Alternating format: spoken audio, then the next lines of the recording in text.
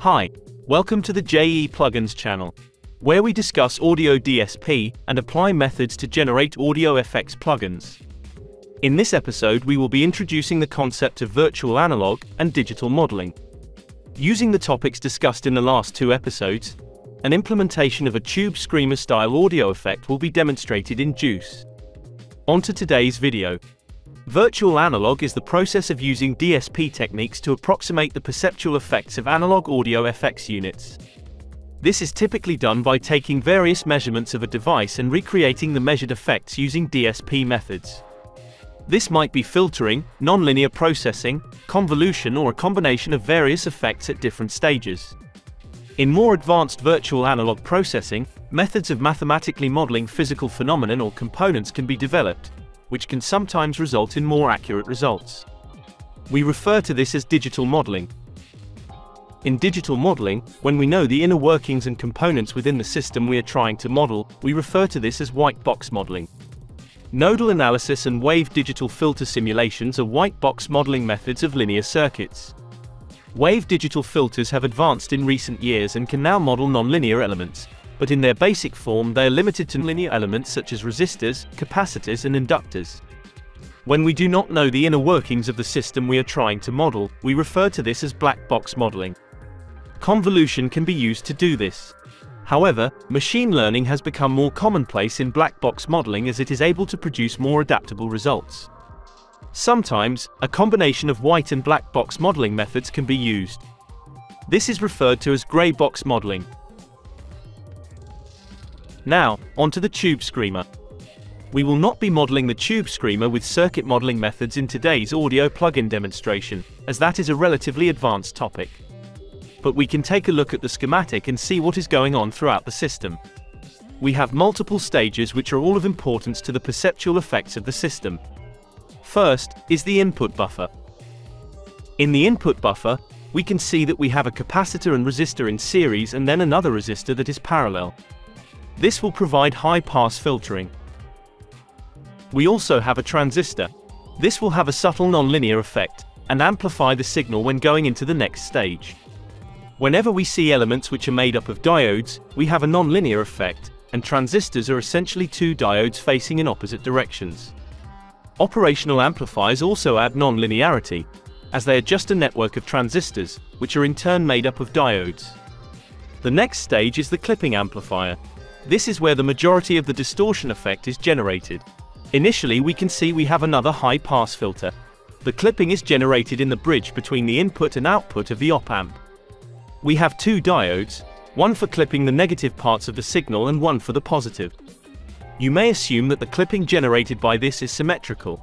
This is mostly true. However, there is some discrepancy caused by the phase effects of the previous filters. More asymmetrical clipping can be achieved in guitar pedals by adding an additional diode in either direction.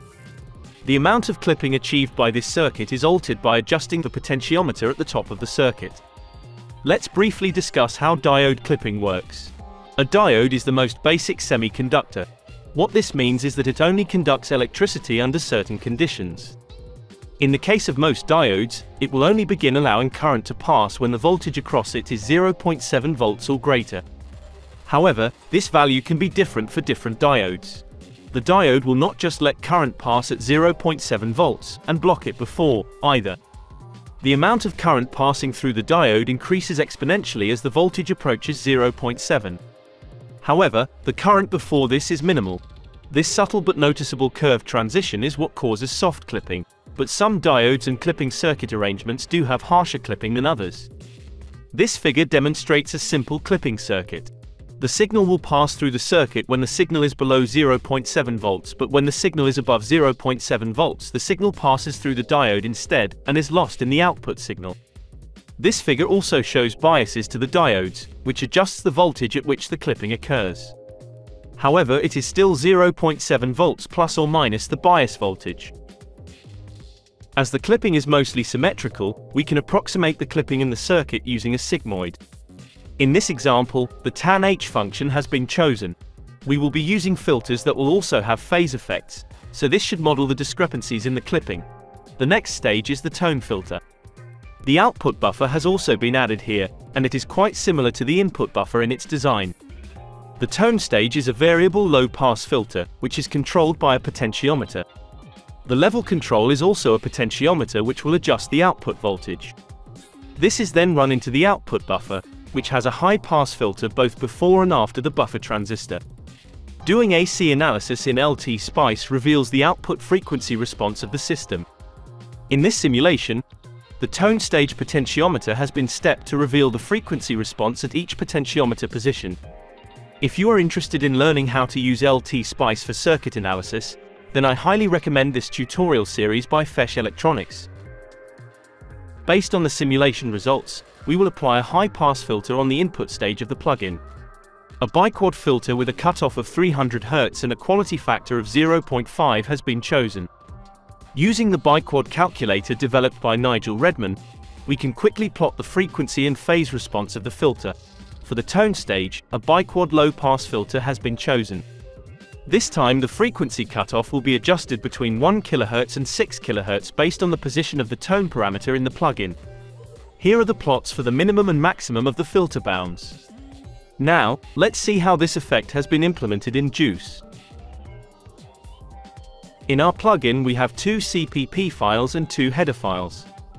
One of each for the plugin processor, which contains the DSP elements of the plugin, and one of each for our biquad filter which was introduced in the last episode. Do not worry if you do not understand all the code in this walkthrough, you will understand everything better the more you are exposed to it. Our plugin processor header file contains the declarations of all the functions used by the plugin. Everything in the public section is generated by JUCE. We add our own variables and methods at the beginning of the private section. Here, 4 biquad filters have been declared. As the objects are mono, we need 2 for each channel, and we have 2 filter stages. So the result is 4 biquads in total. Next we have declared our audio processor value tree state class, which is a JUCE class which will handle the parameter states. We also get our current parameter values from this class. We now have our member variables. Here we define the frequency cutoff for the input stage filter, and a gain compensation constant which will reduce the output gain applied by the distortion algorithm. Next we have some atomic pointer variables which we will use to store the parameter values from the value tree. We also have an audio parameter choice pointer which will store the current bypass parameter setting. Finally, we have 3 float and 1 bool variable which will store the final parameter values for use in the DSP processing. Below this, we have defined a linear mapping function which we will use to calculate the final parameter value based on each parameter position. This will be used to map the tone filter from 0 to 1, to our filter cutoff bound of 1 kHz and 6 kHz. A mild sigmoid function has also been defined. This will not be used to generate the main distortion effect, but will be applied before and after the main distortion effect to mimic the nonlinearity of the transistors and op-amps around the clipping amplifier. Finally, we have declared a getParameters function which will obtain the parameter values from the tree state and calculate their final values. This function is defined in the plugin processor CPP file. Moving over to our plugin processor constructor, you will see we have added a constructor for our audio processor value tree state. This is due to that class not having a default constructor. As the plugin is relatively simple with few parameters, we can add our parameters in the tree state constructor, like we see here. All of our float parameters are set within the bounds of 0 and 1. This will be the value exposed to the user. We also have an audio parameter choice, which will allow the user to bypass the processing within the plugin. In the plugin processor constructor we initialize all of the filters being used in the plugin. This will set the filter types for the relevant filters. Scrolling down we can find our prepare to play method. This is a JUCE method which is called before playback which we can use to reset any objects with a new sample rate, or flush old audio data. Here we have reset each filter with the sample rate. Scrolling down further, we can find the definition of the getParameters method which was declared in the header file.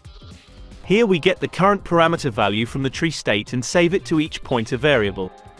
We then calculate the final parameter value using the linear mapping function and save the variables to be used in the signal processing method. The bypass value is saved directly to the Boolean variable. Finally, we can also set the cutoff of the tone filters here as the final value has been calculated. Now, we are finally at the method which will apply the audio effect.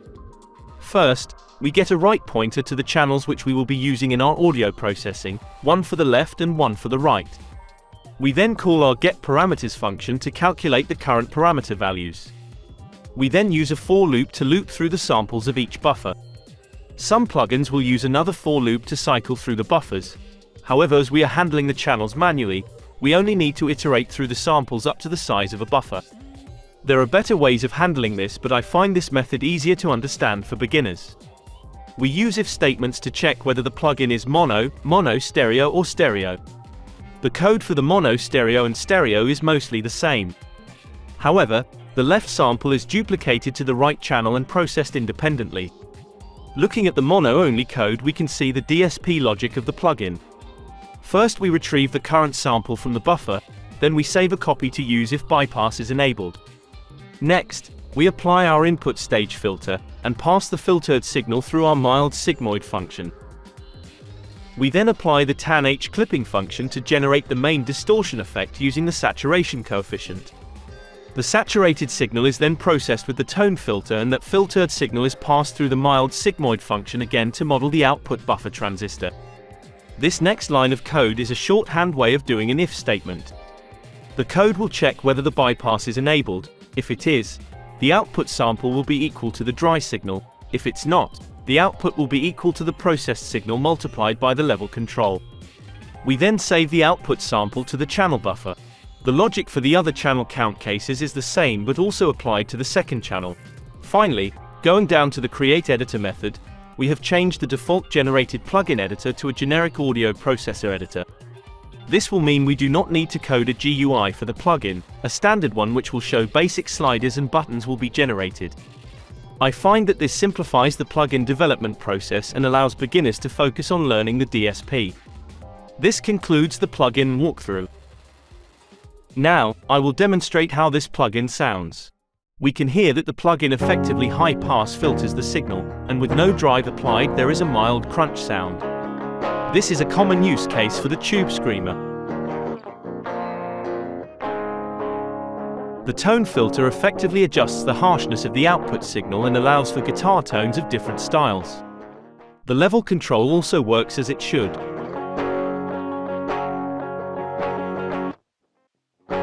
Increasing the drive allows for high gain tones.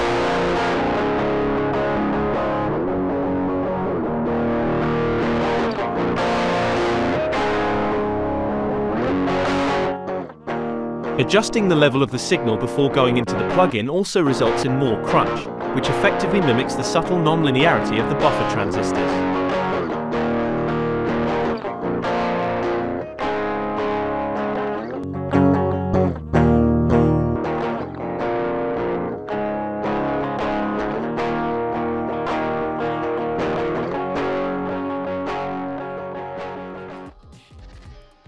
This concludes today's episode. A lot has been covered here, so I encourage you to download the plugin and experiment with the code. Go through each part bit by bit and see what each part of the plugin does. If you feel confident enough, you can try making your own, and using this as a reference. There are many other similar plugins out there that will do things differently, and the more code you look at, the better of an understanding you will develop over time. If you have any topic requests, please leave them in the comments. Until next time.